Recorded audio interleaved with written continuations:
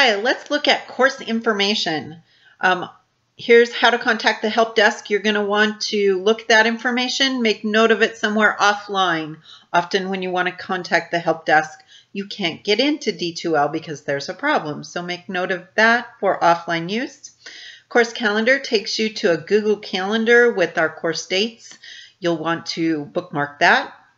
Let's look briefly at the syllabus. There's a lot of information here, and I want you to read this carefully. This is meant to be the fourth in the series of 5 classes with the practicum coming after this course.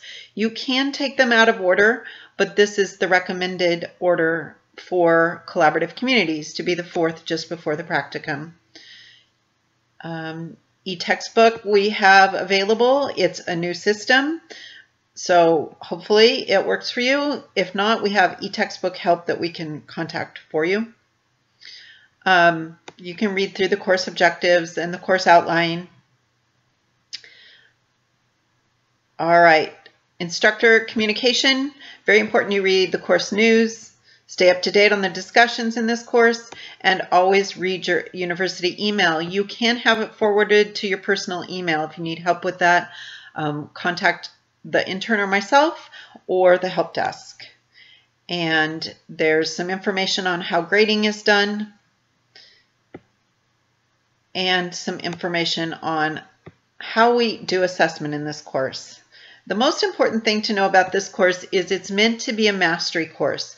You are meant to keep working on things until you master them, and we are not as worried about points or grades or grade numbers or letters. What we're really interested in is how well you are doing with the skills in the course, and we rate you as proficient, proficient plus, exemplary.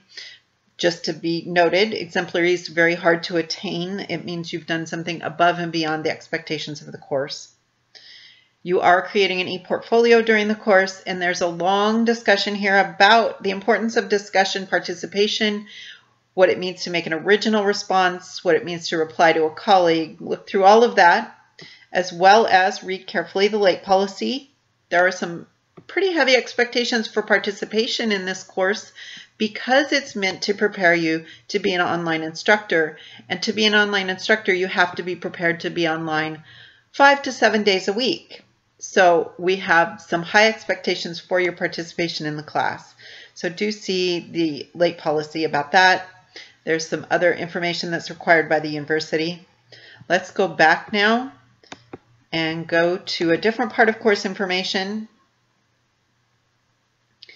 Don't hesitate also to note my faculty contact information for offline use as well.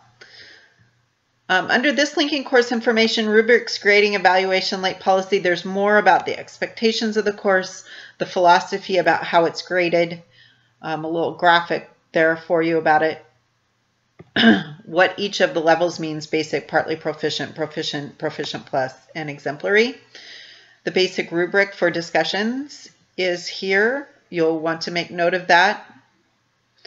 It includes some things about when you cite sources and academic honesty as far as that.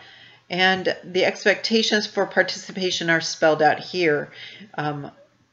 Exemplary level would be 4 or more separate days per week participating in the discussions. Here's our philosophy. We're going to be using an Excel document to give you your comments each week.